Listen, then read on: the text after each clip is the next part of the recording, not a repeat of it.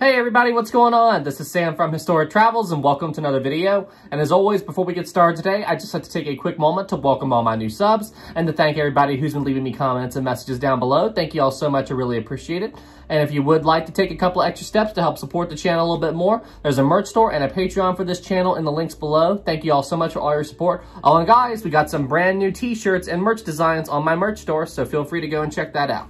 Alright guys, well hey, I did plan to do a video on the RMS Titanic today, but you guys really want Lusitania episode 3. So, you guys want it, so that's what you're gonna get. Alright guys, well hey, it is now time to continue the story of the world famous RMS Lusitania. Let's try to shed light on what happened to this very famous vessel lost to history. When we last left the RMS Lusitania, the Cunard line had just begun construction on this brand new revolutionary ocean liner. However, even though the Cunard line was working on the ship, they were only focusing on building the bow part of the ship and not the stern. This was because an important design decision had yet to be reached.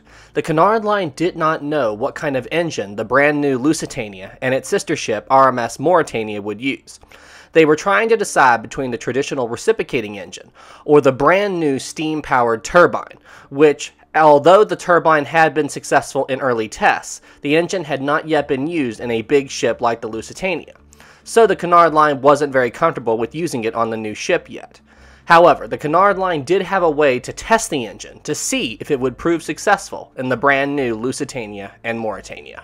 At the exact same time that the Lusitania and Mauretania were under construction, the Cunard line also had two other smaller ocean liners currently being built. So the Cunard line decided to use both of these ships to perform an experiment to ultimately decide if the turbine engine was worth using instead of the traditional reciprocating engine. You see, these two ships were the Caronia and the Carmania. And what the Cunard line was going to do was they were going to put the traditional reciprocating engine in one ship, and then they were going to put the steam-powered turbine in another ship. And then they were going to basically put these two ships into a competition with each other and see which one won. And then based on this little competition or experiment or whatever you want to call it, they would ultimately decide if the steam-powered turbine was worth using in the new Lusitania and Mauretania. The Cunard line decided to run this experiment with these two ships in January of 1905. What they did was they decided to have the Caronia have the traditional reciprocating engine, since that ship would be completed first. In fact, the Caronia would be ready to go just 1 month later, in February of 1905.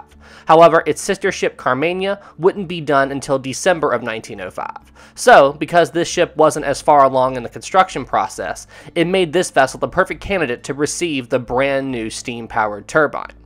Although, even though the Cunard line did have this plan in place, that did mean that they would have to wait nearly a year before they would ultimately decide if the steam-powered turbine was going to be used in the Lusitania and Mauretania.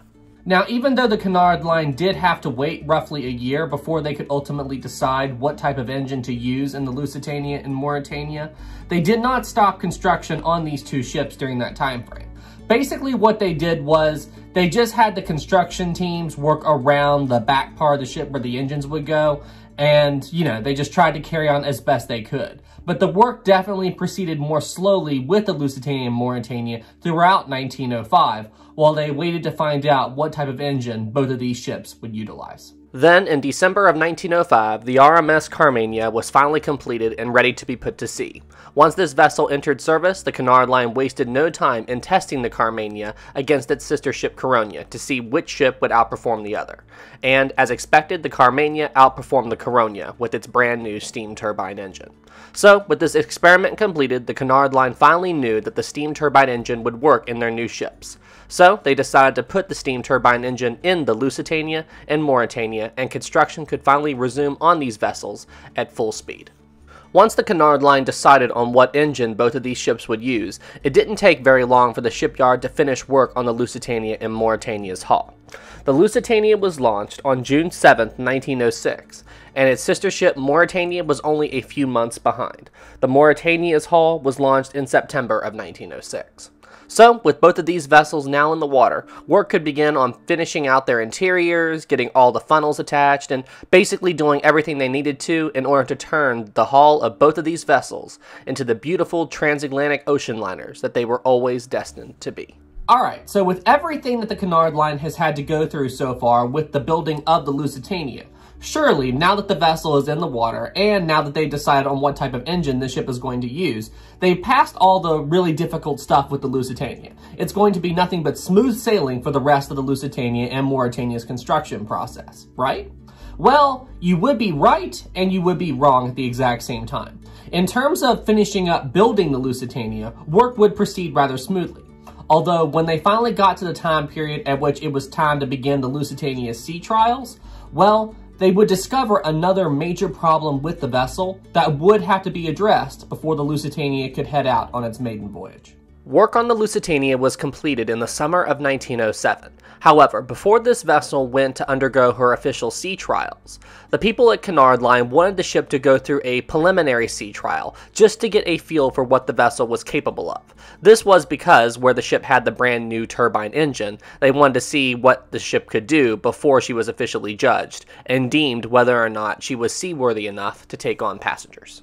Now, the Cunard Line decided to have this preliminary trial, or otherwise known as a builder's trial at the time, on July 27, 1907.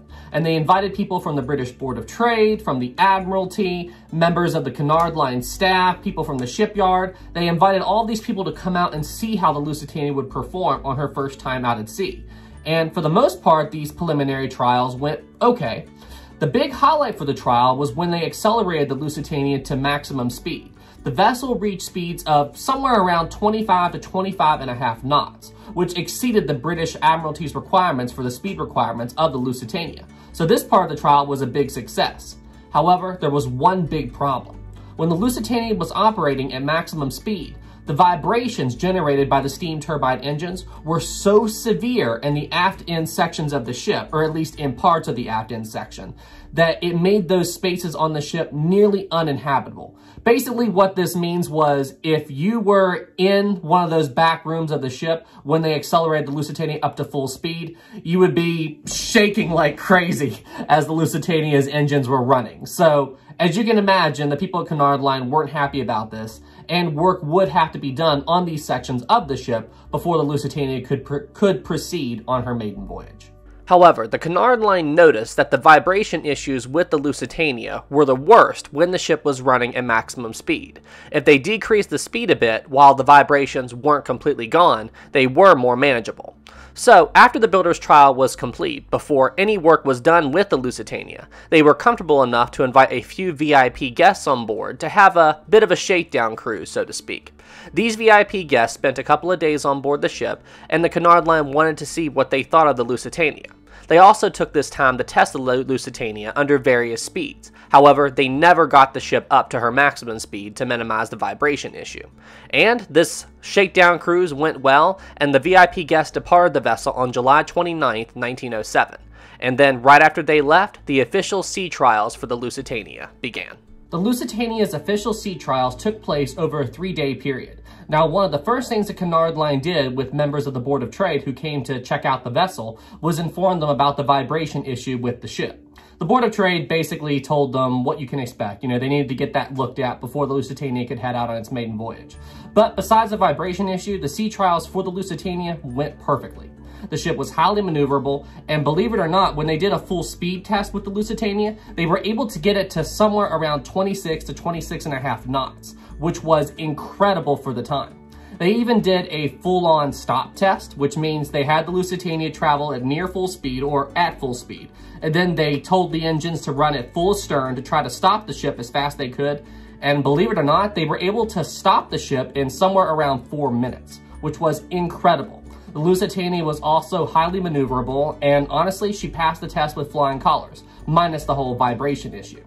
So, once the Board of Trade said, yep, the Lusitania is good, just get the vibration issue solved, Cunard Line took the Lusitania and had the ship head back to the shipyard, where they would try to get the vibration issue addressed. And then, after that, the Lusitania was free to head out on its maiden voyage.